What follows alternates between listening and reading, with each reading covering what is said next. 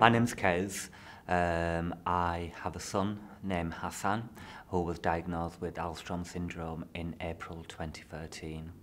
I'm also a trustee of Alström Syndrome UK. For me, I think the conference is quite crucial. I think as a syndrome, it is very, very rare, and that puts us in gives us some challenges as a charity in terms of giving that support and empowerment to families and patients who are suffering from Alström syndrome. So I think these types of conferences are absolutely paramount for families, for medical professionals, for other individuals from different organisations. Due to the complexity of it, I think there's quite a lot of information that requires us as ASUK to raise awareness, and I think the conference is one of them mechanisms where we can truly do that. I was really keen to share our story as a family in terms of our diagnosis, how we dealt with it, some of the barriers that we've dealt with, and to give some of them positive messages to others where they can learn from our experience, really. So we were asked to focus on what we did, how did we approach the diagnosis, and what we've done in the meantime to really, because all this is about Hassan, it's about his health, it's about his health results and annual, results in terms of how they are improving or not improving. So I think that's a crucial element, and I really wanted to highlight that. As a parent, I think the lived story is quite powerful. The personal stories are quite powerful. And my heart bleeds for parents who, I'm a bit of a gobby, you can probably see I've got a gob on me and I can talk. But my heart goes out to parents who aren't in that position where they can go out and articulate, what needs to be captured within their child's education plan. So my role really is about advocating some of that on behalf of parents. And also, we're a charity that we also specialise in different diversity within the charity. So I think it's about 42% of our families come from a black and minority ethnic background, which again, I'm not saying we've got challenges there, but that brings in some challenges for us in how we meet some of that specialised need and how we can get into some of these families as well.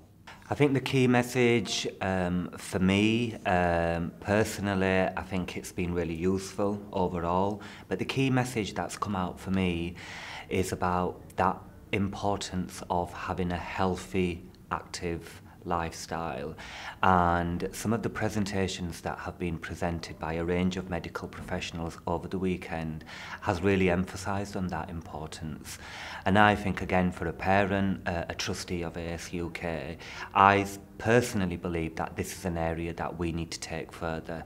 We really need to get grasps of the benefits around it and how that healthy living, exercise is actually having a positive impact on medical results. And from our experience, from Hassan's experience, we've got some very clear evidence about how it's helped us in terms of managing the condition. I think for me, we will continue to focus on the healthy eating and the exercise, but I think it's also about getting that message out. It's also about working with other families perhaps who are not here today, who have missed out on this vital information.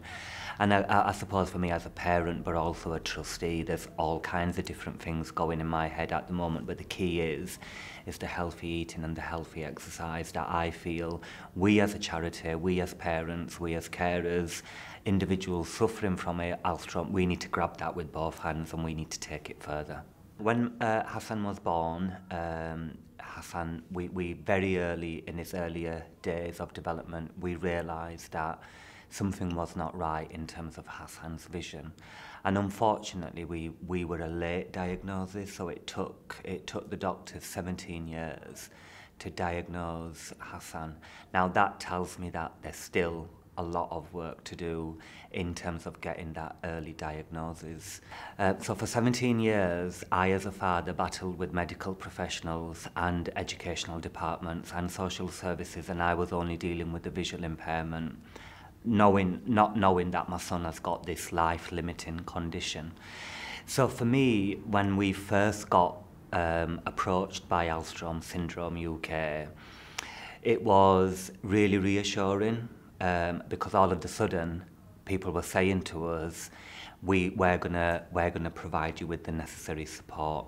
And as I said in my presentation earlier on, just by having ASUK there at these multi-agency meetings, from a parent's perspective, they were really able to capture some of the complexities, some of the need that's required for our young people and adults with this condition. And they were really able to endorse that. And I think with this condition, with it being so complex, my heart goes out to those individuals who are simply on their own, where they don't have that support mechanism like ASUK. So we know as a charity we've got work to do. We're continuously focusing our efforts in getting lots and lots of awareness. There's been some immense, phenomenal work that's happened, and we need to build on that. We need to build on that year on year, and we need to be there. This is a family, patient-led organisation, so the voices of families and individuals is really important, and how we move forward with that is crucial for this charity's success. My name is Hassan. I am from Bradford, West Yorkshire. I was doing a presentation about healthy eating and exercise, and people with Asram condition, they need to go out there and get the support and do the physical exercise, because for Asram patients, physical exercise is important with diabetes, liver, fatty liver, heavy weight. So you need to control all that and have a balanced diet and exercise.